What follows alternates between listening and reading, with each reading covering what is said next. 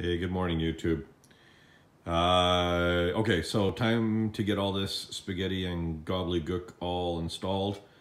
So what we're going to be doing is we're going to be using this terminal block with some basically spade connectors. It's going to link positive and negative, so I'll put positive on one side, negative on the other. Yeah, it's a bit of overkill, but it's what I got hanging around, so I'm not going to order anything new.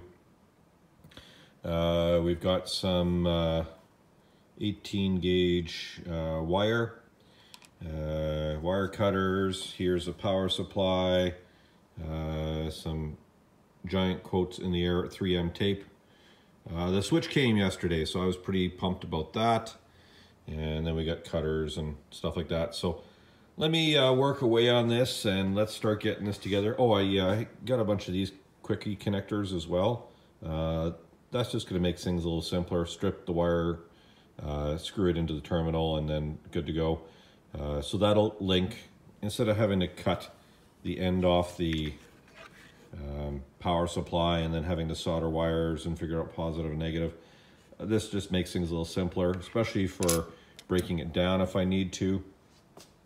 And then also on the end of the spotlight, I'm going to put one of the quick release connectors as well, just in case. It just makes things a little simpler. Anyways, let me work on this. I'll get back to you. Okay, I don't have great lighting back here, but that's what part of this whole project is to get better lighting around the saw. So I got the power brick, you know, double-sided taped to the back, to the spine of the unit. Here's the switch. Now, I used the really good 3M stuff. It's like 10 pounds foam tape. It's solid, it's not going to change. So at least that switch is right there. So here's the on-off button down here. Emergency shut off. And then the light switch is right there. So that's going to make it really easy to do. Here's the prong that's going to go out to the 240 volt, which is on the back of the saw. I set up a terminal block. I did 4. I really don't need that many, but again, I can always change it. So we're going to have positive and negative. The power end of the brick is going to be into a quick fitting into this. But I thought I'd show you this part first, just to how I'm setting it up. It's all 3M taped on, so if there's an issue, I can always get it off and it's not permanently affixed and I'm not drilling into the spine of the saw. Anyways, let's keep working away. Alrighty, so just a little quick check here. I bundled up the wire connected to a quick connect. It's been held in place again by a little bit of that 3M tape just to keep it from moving around. The little terminals are done in. So we have black and black, red and red. So these two terminals are for the undermount lights. I'm going to start with 2. We'll see how that works. The other ones are just going to sit here by the side. And now I'm going to work on the big wire going up to the spotlight. So just a little bit of progress, bit by bit. All right, so we got a little bit of zip tie action here.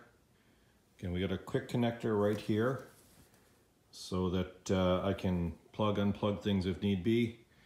One little thing to keep in mind is that the blade guide will come up through here. So as we do along this top part, I have to stay away from that. So I'm going to use a little bit of 3M tape just to hold that wire in place in a few spots, and then I'll just run it down the back of the saw. Alrighty, all done here. Nicely routed, not gonna go anywhere. The one thing that, a little tip that I do is I put the piece underneath that it wire sits on, and then I cut another piece and I leave the backing on it and I fold it down. This tape sticks incredibly well to itself. That wire is not moving. If you want to get it off, it's going to be a little bit of work. So this is going to hold things quite nicely and make it not horrible to try and take off if I need to. Anyways, onward and upward. All right, wood butchers. So it ain't pretty.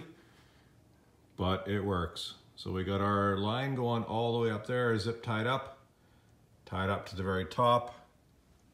Coming across the back of the bandsaw, comes down, comes down, comes down. Everything is organized. These little wires here are just the other ones. I'll decide later if I want to install them or not. We got the power coming off into the strip terminal. All seems to work nicely. It's all buttoned up. I have the switch here into the correct plug going into the back of the saw, so that's 240 in, spaghetti switch, and look at that, beautiful. I think I'll put one more strip on and see if this poor little power supply will tolerate it. If not, well, I got 2 other ones, and then I'll just take one of the strips off. Otherwise, this is it, all done. Bandsaw light done up, 50 bucks, all in. Have a great day, guys. Enjoy the weekend. If you're in Canada, in the central part, it's gonna get cold and ugly, but we're used to it, right?